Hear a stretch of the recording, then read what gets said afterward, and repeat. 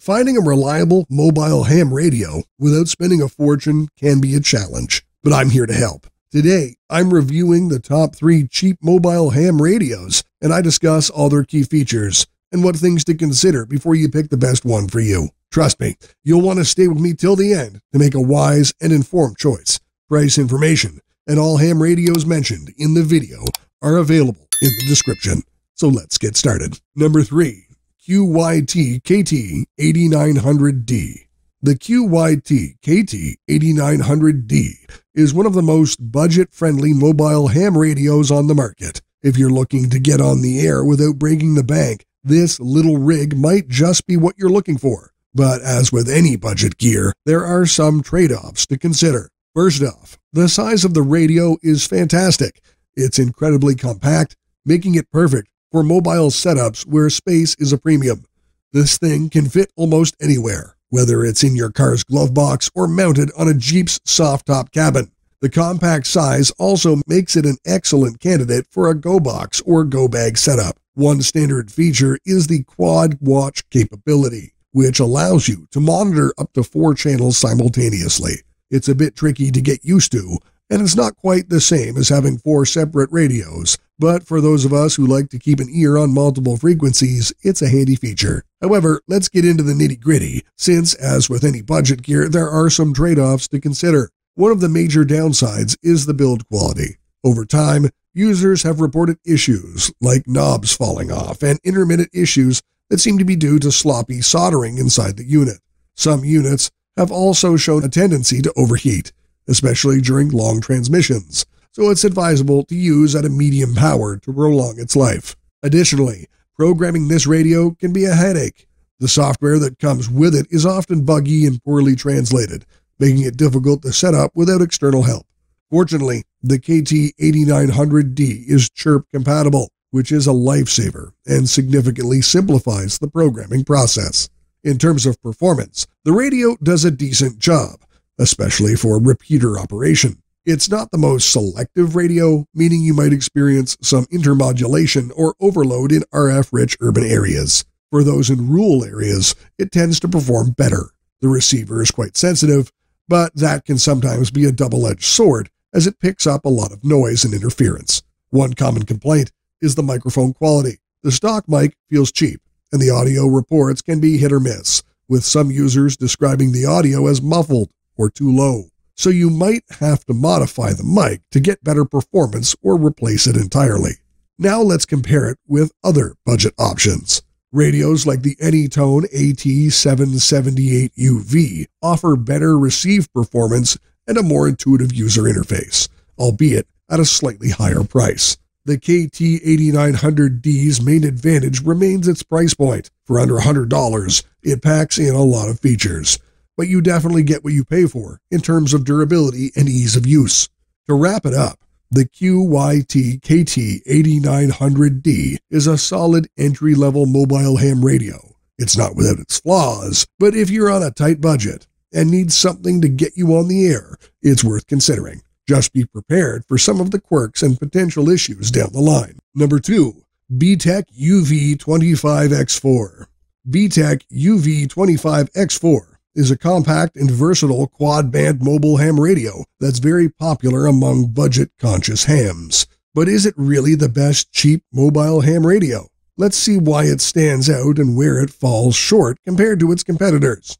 First off, the BTEC UV25X4 covers the 2-meter, 220, and 440 MHz bands, plus a 350 to 390 MHz band usable only in Asia. It's marked as a 25-watt radio, but in reality, the power output varies, around 23 watts on 2-meter, 24 watts on 220 MHz, and 20.5 watts on 440 MHz. It's a bit under the peak power claim, but still reasonable for most practical uses. The compact size of this radio is a major plus, making it easy to mount in your vehicle or even set up as a home base station. Installation is straightforward, with the included mounting hardware and the option to use a cigarette lighter plug for power, making it highly portable. Another standout feature is its enhanced audio input-output capabilities through an RJ45 microphone port and a K1 audio adapter, allowing access to a wide range of aftermarket audio accessories. The built-in speaker is impressively loud, though it can get overloaded at high volumes.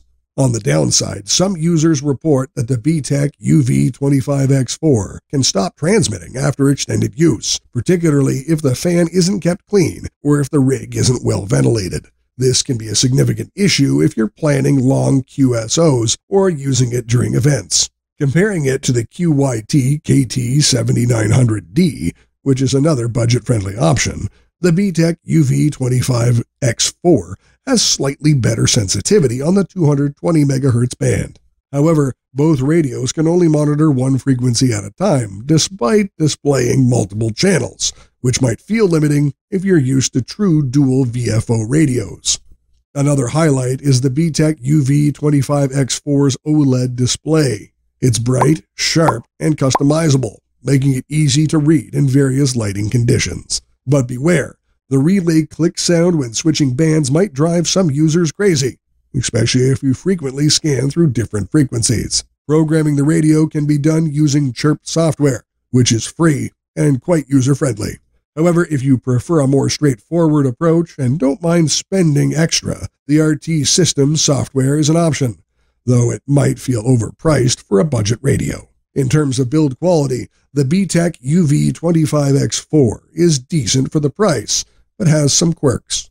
For example, the speaker jack requires a special 4-conductor plug instead of a standard 2-conductor one, which can be convenient. Also, the radio can be susceptible to interference if placed near HF, CB, or 6-meter antennas, causing it to freak out with loud spurts and growls. Overall, the BTEC UV25X4 is a solid choice for those entering the ham radio hobby or needing an inexpensive rig for their vehicle or home.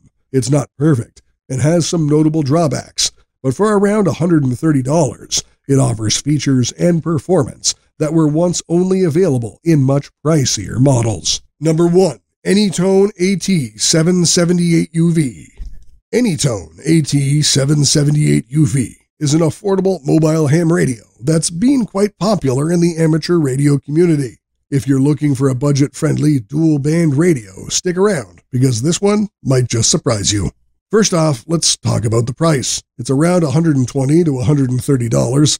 The Anytone AT778 is significantly cheaper than most offerings from big brands like Yaesu, ICOM, and Kenwood.